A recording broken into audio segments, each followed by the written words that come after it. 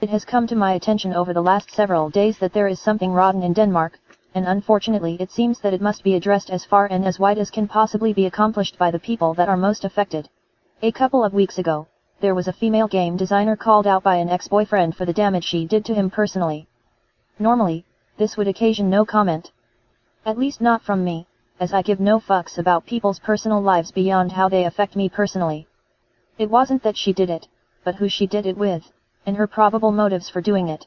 There was certainly a reward in it for her, as she got a pile of positive press in the bargain, and that turned into cash in the form of a large increase in her monthly takings from Patreon. It was a female pop culture critic and her shout-out on Twitter that got the designer's interactive adventure through greenlight and thus brought her to the attention of the gaming press. Note please, I haven't named her, nor do I intend to. Her crimes aren't at issue here. The only reason I've said as much as I did about the initial event is so that the people listening have context. Besides, if you're listening to this, chances are, you've heard it all before.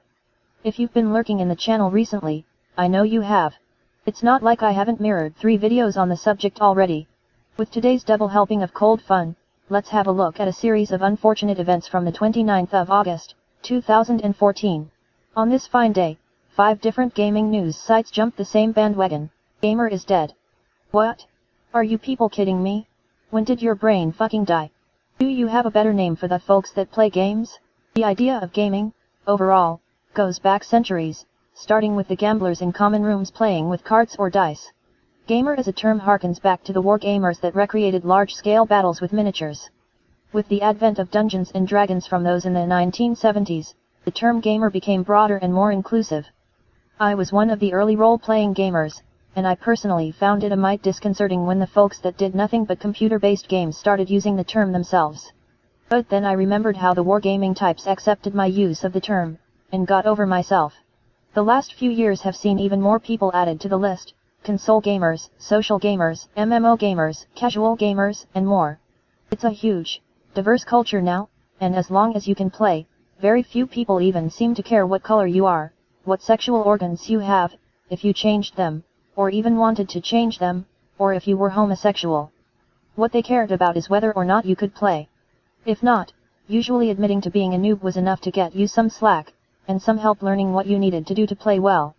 Assuming for a moment that you ever found yourself in a competitive match. Most games made don't have a huge online multiplayer thing going on, and don't need one. Those that had local multiplayer were games where you could hang out and play with your friends and have a laugh when you dropped Mario down the same hole in the ground for the 3rd life running. Games were fun then. Then social justice turned into a thing in gaming, and everything went to shit. A woman appears in a video game, and she's auto-magically a victim. Bollocks. That's bullshit on a level so vast that we don't even have words to describe it.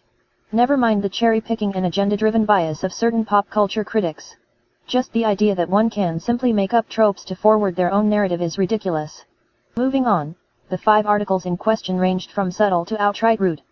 I won't go into the details about these hit pieces, as better YouTubers than I have already beaten that particular horse, and I'd like to save it further humiliation. I'll leave a couple of sapient links in the description below for interested parties. What I'm looking to rant about here is the sheer assholery that these articles represent. Last I checked, journalism was about unbiased and balanced reporting of news, and not opinion, agenda, or hyperbole. All 5 sites did all of these things, and then went farther. One of them went so far as to banish those who didn't agree with their editor-in-chief. In writing. They don't want my clicks, hits, or traffic. I'm more than happy to grant such a request, as the statement made represents a complete violation of journalistic integrity. Giving these sites traffic only emboldens them, and further widens the divide between gamers and the hobby that the news sites and social justice warriors are trying to co-opt to spread their venom. Gaming was doing just fine policing itself for its own ills before someone spammed a website known for trolling with her Kickstarter, and then when she got the utterly predictable backlash, played the victim card. People, this has got to stop.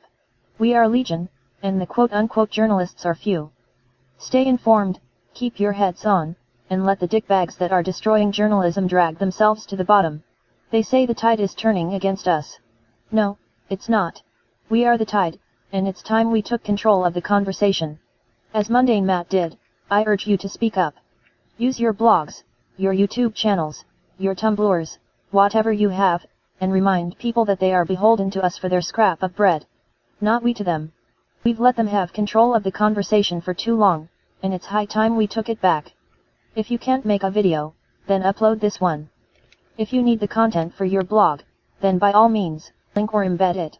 If you're a social justice warrior intending to hammer me flatter than Cher's vocal range, go for it. Every person that sees this and other videos like it is one more that may speak out, one more to take the lesson we're getting to heart, and let these people know that they're not in charge. The mighty fall by a stroke of the pen. In my case, the clatter of keys on the keyboard. Don't let this thing die. The way to win this is by maintaining civil public discourse, and calling the people wronging us all to account. Would you like a bag of algae fries with that Tila burger?